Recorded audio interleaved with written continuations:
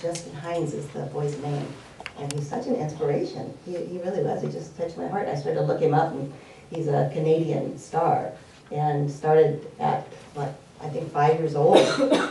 He was having breathing problems. He's got Larsen's syndrome, and anyway, he was having breathing problems, so they started in singing a little bit. Anyway, he took off like crazy, and now he's starting to be on the charts with some of the big names. And you know, his video was so inspirational. If you like him, there's a lot of other ones on there that are very inspirational. He does a lot of work there in Canada.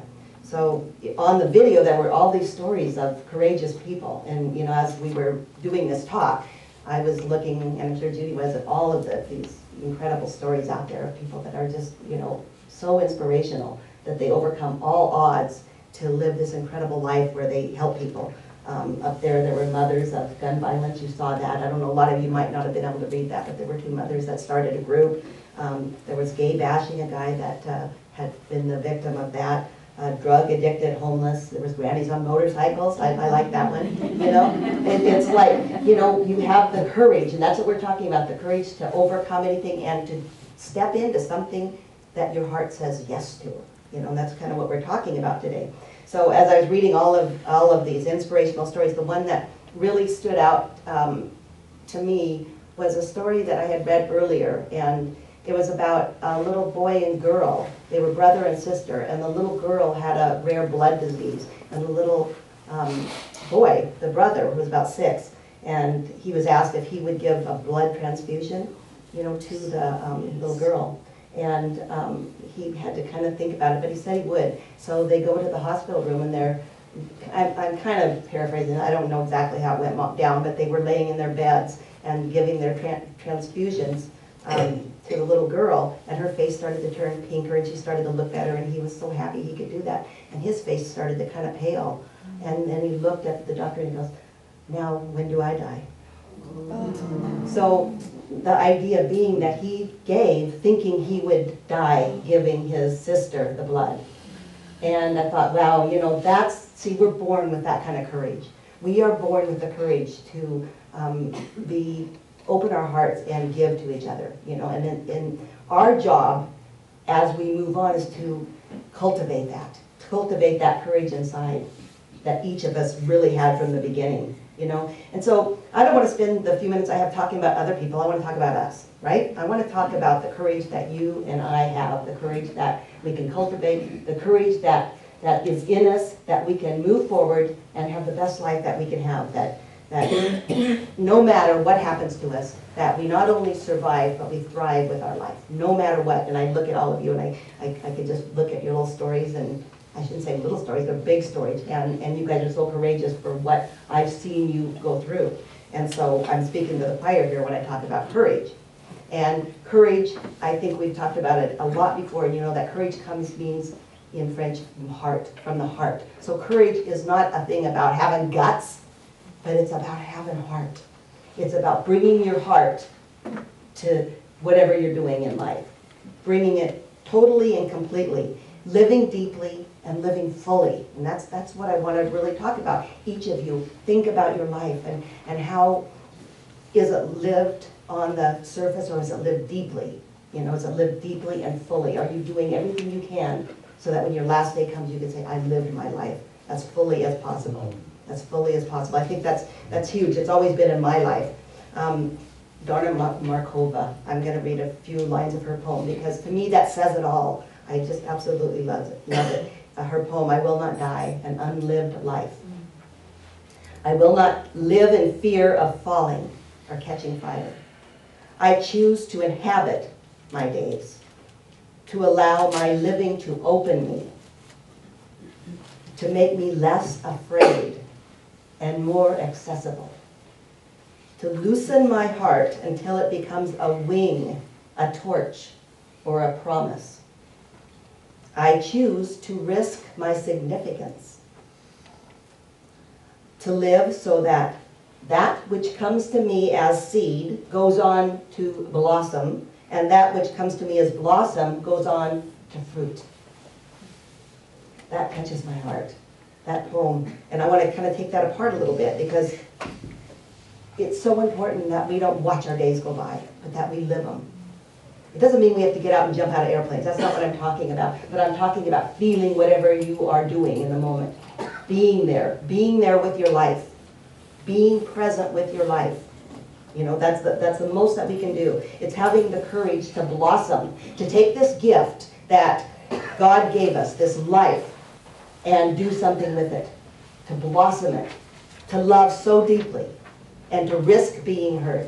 To risk the fear for something bigger than us. To be the greatest version of Tom you can be. Of Denise you can be. Of Bob you can be. Do you know what I'm saying? Be the greatest version of who you were put here to be. That's important. What is that? You know, that's your job to find it. And it's within each and every one of us to find that version of us and then to go out and live it. Even if it's just sitting in a chair. You understand what I'm saying? It's being with that. If you have challenges, if you have health challenges, it's being with that and making, like he did on the video, something from that. Being God uniquely. See, uniquely. Doesn't mean that we're all the same. We all do it differently.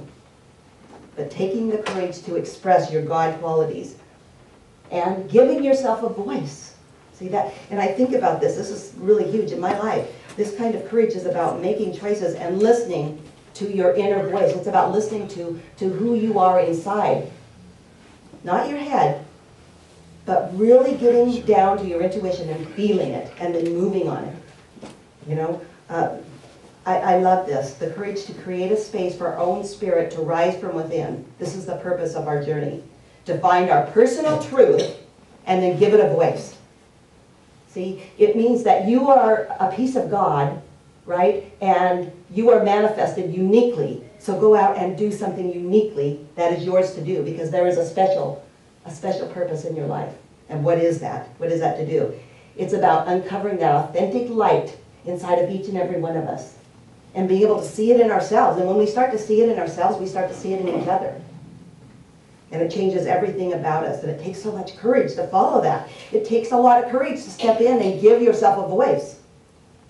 And I'm thinking of the first time, I remember, actually, I was kind of I was a real kind of goody-goody kid, right? You know, I was real close to my mom. She had 5 kids. And I was the one that, you know, kind of took care of mom. And I didn't want to do anything to hurt her, you know. And the rest of the kids just kind of, I think I got on their nerves, you know. I mean, I can see that now, you know, out of being 5 of us. And I was the one that, you know, had to kind of, okay, mom. And mom used to kind of guilt me sometimes, you know, it's like, oh, you know, someday I'm going to be dead and gone. And, you know, and here, you know, you've got to stay home with it, or you've got to do this. And I never wanted to hurt or offend her, you know. And so I remember this specific time. And she said, oh, you know, Glenda, I'm going to be dead and gone, and, you know, I'm just going to die. And usually I'd say, oh, Mom, don't die. You know, I know, you know, I love you. You're not going to die for a long time. Don't worry. And I didn't this time. She said, you know, Glenda, I'm going to be dead and gone. And I go, and I'm going to miss you. I swear to God, it was like something came over me, and it wasn't kind of a facetious thing, you know, where and I'm gonna miss you, or like, and your point is, you know, that wasn't like it. It was almost like I had this incredible love for my mother, but I saw her as this little girl, and then I saw me as becoming, you know, strong in my own, you know, my own person, kind of. And I was able to say that, you know, I was able to say to her, you know, hey, I'm going to miss you. And she smiled at me. And she said, well, you know, you've grown up, or something like that. You know, and it's like she knew it all along. And I think she was waiting for me to finally step into my own power. You know, and it was at that time, I remember my life kind of changed. And I you know, I wasn't the shy little Violet that I kind of was in my, you know, first, you know, 18 years or whatever it was. You know, but that's what we're talking about, taking the risk, because that was a risk for me. You know, a little one you might think, but it was a risk to be able to speak up to my mother, you know, and to be able to say that. And I look back at all the things in our life, and that's what I kind of want to talk to you, is that there's these things in your life that are changers, right? They're the difficult things you go through.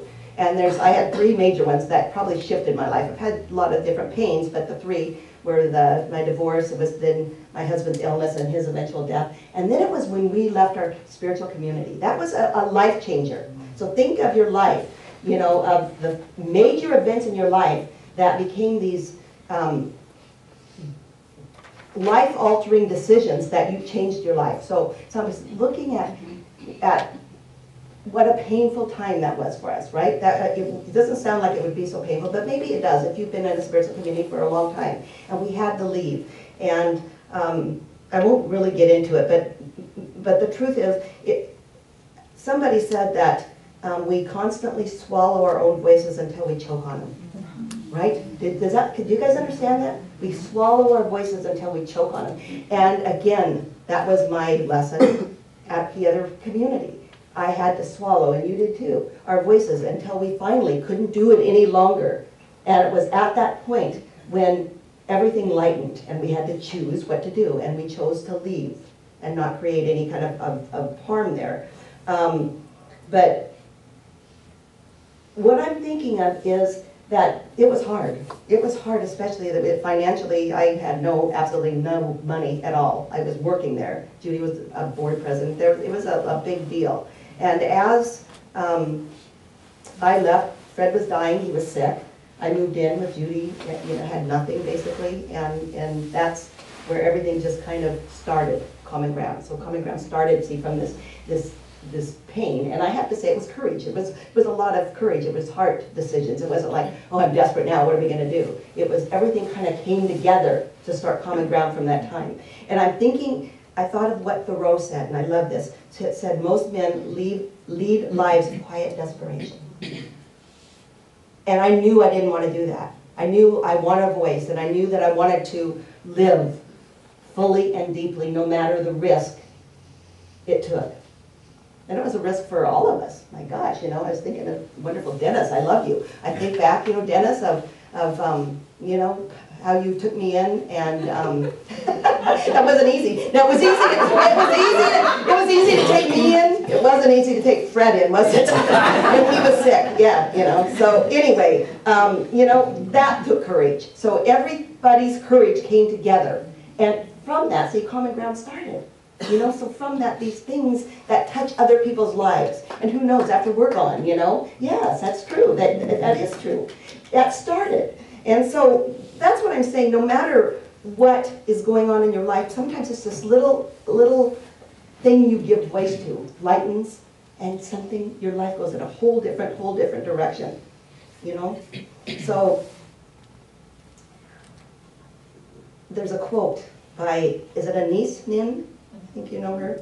And it says, the day came when the risk to remain tight in a bud was more painful than the risk it took to blossom. That's how it felt for us. And I'm saying to each of you in your life, if the risk to stay in that tight bud, and it can be about leaving, not just it could be a marriage, it could be just a way of being, right? It could just be leaving a way of being. Do you understand what I'm saying? You know, if your way of being is angry all the time, maybe that's what it's about. Maybe it's about leaving that. You're taking the risk to stay, not stay in the bud, but to blossom. And that means so much to me. See, we all have to leave something, whether it's a job, a relationship sometimes, but it takes courage to make your life better sometimes. Then we have to do that. And what Paul Tillich calls this is courage beyond courage. The courage beyond courage. And it's that which arises when all other courage fails. It's like, how many times did we try to set things right? We try to make things right in this community. We wanted this to work. We felt like, I don't want to get into it too much, but it didn't work. It didn't work. And then courage beyond courage was our leaving. And it's at that moment that your life changes. It's at that moment when all of a sudden everything lightens. See, when you're in true courage, you finally step into it, and it's like, you know it's right. You know it's right because it feels lighter inside. You don't doubt it, and it's not painful. Now, I can't say it isn't painful. It was painful, but there was a lightness to it. There was a lightness. So see, we are born with this courage. You know, every one of us are born with that courage. And it's up to us to cultivate that seed of courage within each and every one of us, to develop the authentic life, this unique life that you are meant to live. Man, we all have challenges, and like I said at the beginning, I know you. Most of you I know, and even those I don't know, I know that you have to have challenges too. That's what life is about. They're unique challenges, but there's something bigger than your challenges, and that's the presence inside of you, the presence of whatever you want to call it, of God, divine, the presence of love is what I call it. When you have that and make that bigger than your challenge, you can't lose. You can't lose. Make your God bigger than your problem. So I'll close with a quote another quote from Anais Nin. I love her. Life shrinks or expands in proportion to one's own courage. So you're going to expand or shrink your life. So my prayer for all of us is that we expand our life, that we step in, we take a risk, we get out of the small bud, and that we blossom our life, and that we step into the courage of who we were meant to be. Thank you.